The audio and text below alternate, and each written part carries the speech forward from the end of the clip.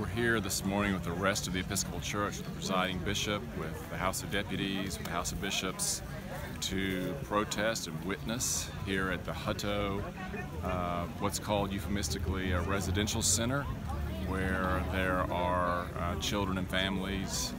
Lots of children have been separated from their families, and we're here along with the Presiding Bishop and the Episcopal Church to witness to this injustice.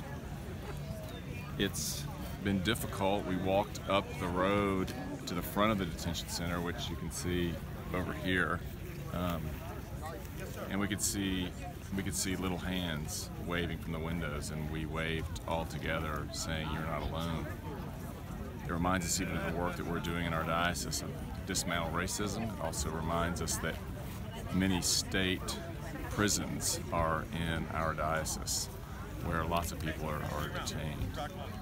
We pray along with the Presiding Bishop and the rest of the Episcopal Church this injustice will be overcome, and that we can show our love and compassion as best we can for people.